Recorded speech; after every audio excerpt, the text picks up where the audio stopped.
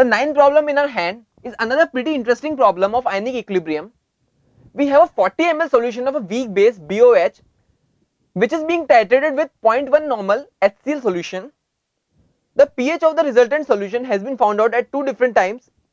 First, when 5 ml of HCl has been added, the pH is 10.04, and when 20 ml of HCl is added, the pH comes out to be equal to 9.14. We need to find the dissociation constant for the weak base. Now let us consider the reaction between the weak base and the strong acid HCl. BOH plus HCl undergo the neutralization reaction to form BCl plus H2O. Consider the case first when 5 ml of HCl has been added. So the number of millimoles of HCl is 0.1 into 5, that is 0.5 millimoles.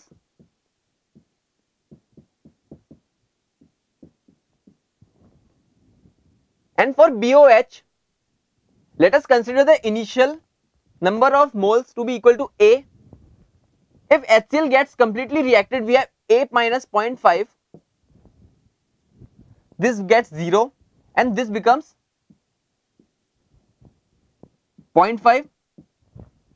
Mind you, these are the number of millimoles of BOH and BCl. So in the final resultant solution, we have BOH and BCl present. This is a weak base and this is its resultant ion or the conjugate ion. So there is a base and a conjugate ion present in the resultant solution. Hence we have a question of buffer. The pH at this moment is given to be equal to 10.04. Hence its POH will be equal to 14 minus 10.04, which is equal to 3.96. This is equal to pKb plus log of salt upon base. Here the salt is BCl, that is 0.5 upon the base, that is A minus 0.5. Actually we need to take the concentration, but the volume for the flask is 40 ml, and hence when we divide this by 40 and this by 40, the 40-40 factor gets cancelled, and hence we can take the ratio of the number of moles present at equilibrium. So this is our first equation. pKb can be further written as minus log Kb.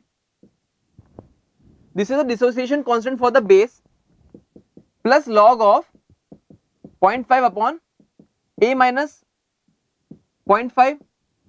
This is our first reaction. And for our second reaction, we have over here the pH is given to be equal to 9.14. So the POH will be equal to 14 minus 9.14, which is equal to 4.86. The reaction goes as follows: BOH plus HCl becomes BCl plus H2O. The initial number of moles of BOH, let it be equal to A. Now HCl added is 20 ml. So the number of millimoles of HCl is 20 into 0.1, that is 2 millimoles. Let the initial number of millimoles as before was A. This is 0 and 0.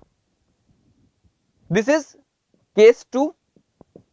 When 20 ml of HCl has been added, when this HCl completely reacts, the left millimoles of BOH is A minus 2 and this is 2. So again we can apply the buffer equation to be equal to POH, which we found out to be equal to 14 minus 9.14, that is 4.86, is equal to pKb, which is equal to minus log Kb plus log of again salt upon base. Our salt over here is 2 and our base is A minus 2. This is a second reaction, or rather the second equation. On solving this first and this second equation, we get the value of Kb as 1.81 into 10 power minus 5, and hence our final answer for the dissociation constant for the weak base is 1.81 into 10 power minus 5.